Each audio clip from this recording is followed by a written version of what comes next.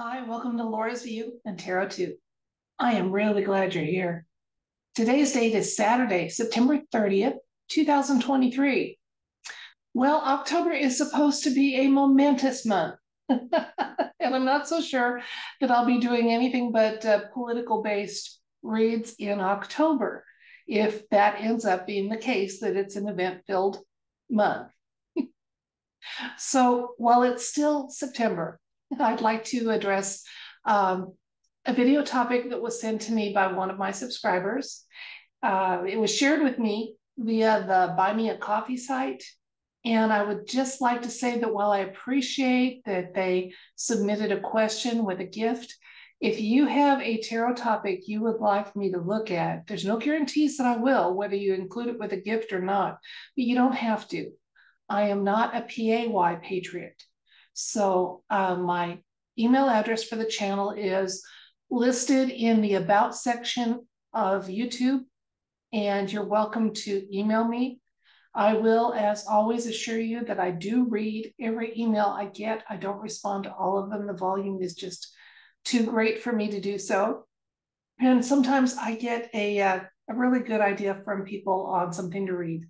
Sometimes I get a great idea, but it just doesn't work itself into the schedule. So don't think if I don't address it that it's a rejection, because that's not the case. It's just that I am one tarot reader and there's a limited number of videos I can put out and keep the rest of my life going. So let's talk about this topic that was given to me.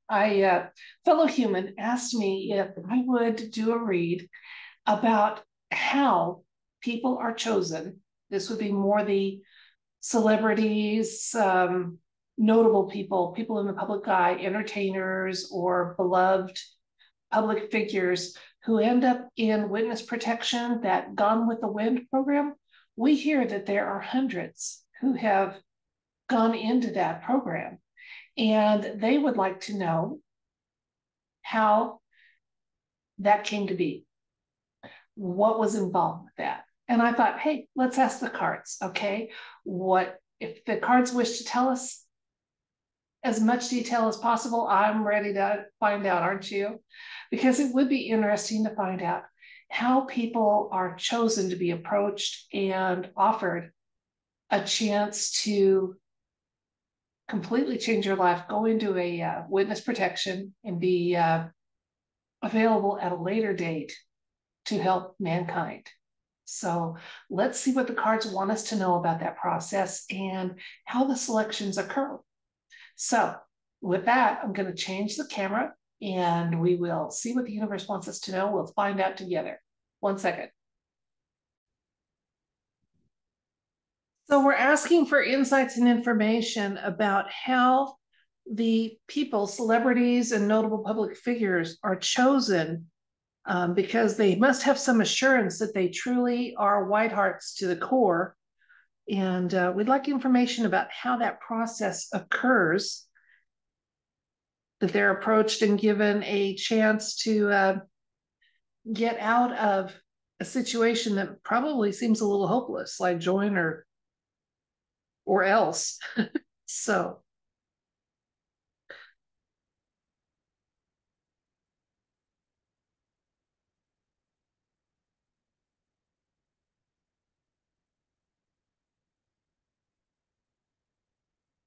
okay, definitely White Hat Alliance. They're kind of, this is their thing. We got the King of Swords, then the Five of Swords,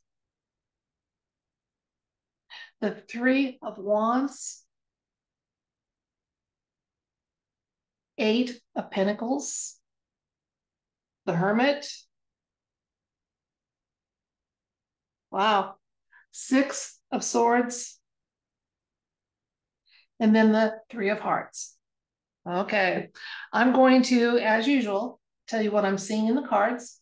Then we'll look at elements that led me to make the statements I did. So first of all, as soon as I saw this card, I said, this is a White Hat Alliance type of operation. Absolutely.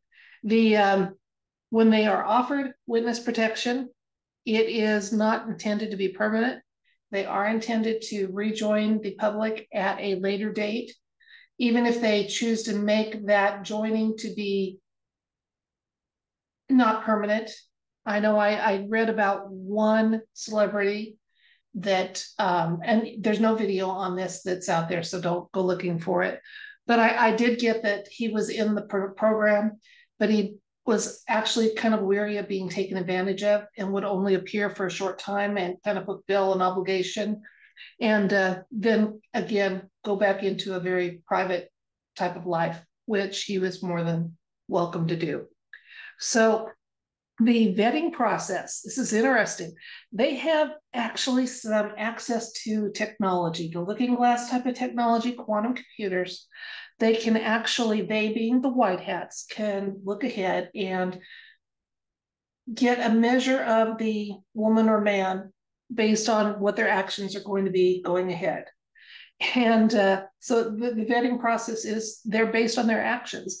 Actions they have yet to make, but can be projected absolutely to be making them. So there we have it as far as how the vetting goes. So on the one hand, to be in this program, you have to be in the public eye.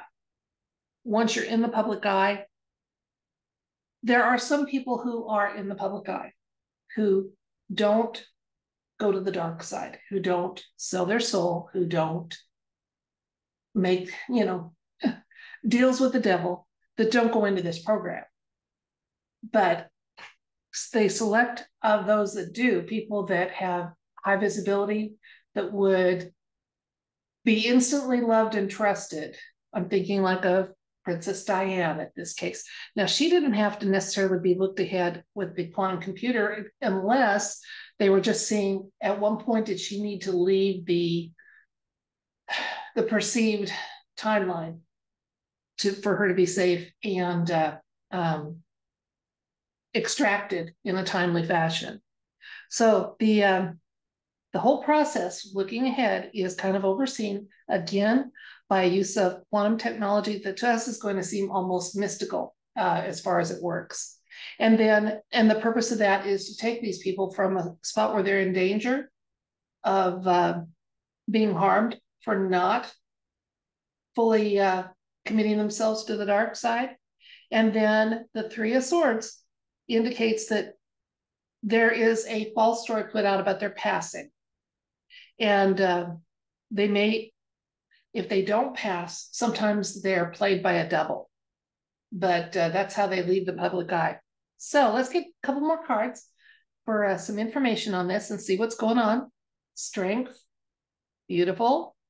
And the Two of Wands. We have the Three of Wands and the Two of Wands. Now, both of those cards often indicate a new path and one that you've got a clear vision of and you're setting out in a new way. I personally think that part of where this Gone with the Winds is into lands and places that aren't available to us by any kind of traditional travel means that we use right now.